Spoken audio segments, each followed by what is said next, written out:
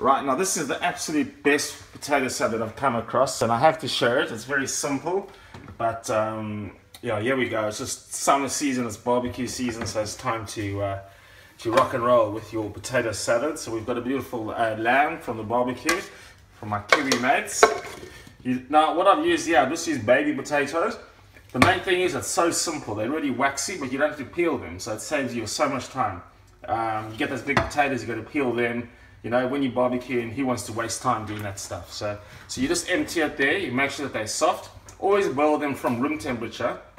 Never throw potatoes in hot boiling water because they'll crack and they'll be pretty bad. So you want to bring it up to the boil.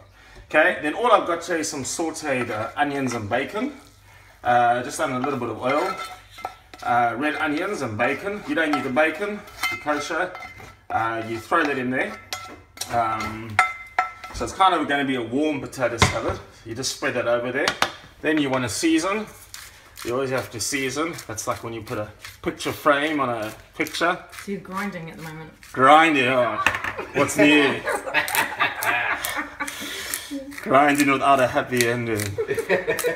Okay, a lot of pepper. We love pepper in this stuff. Okay, and then all I've got here, if you can focus on that, this is just your pickles. Whatever you call them, cucumbers, pickles, and you've got that acidity that cuts to the fattiness of your potatoes and your bacon. So, and this creates texture, so you want a bit of crunch also, otherwise it's all a little bit too soft.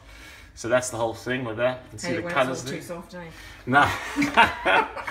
Well, I don't mind. Just change the shape. So. Okay. And then you got some mayonnaise. Mayonnaise has to be real full fat mayonnaise. You can't skimp on that.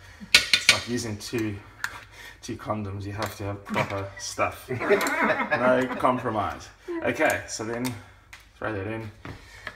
Okay, and then the key is to use some of this acidic juice for the salad, so it cuts through again the fattiness, and it just creates a wonderful acidity and sharpness. And then you give that a good mix. Toss it there. You can see the red is really good. The red onions creates another flavor element. And it's warm, so you can just imagine, you know, you've got the warm potatoes and your warm bacon, and then you've got some cool cucumber in there, and you've got the acidity and the freshness of the pickled juice. So that, I'll give it some tasting, but you can see there was no chopping. Okay, there was a bit of chopping for the onions, you know, not much peeling, and it takes half an hour, and that is a brilliant summer dish. Thanks, Rachel.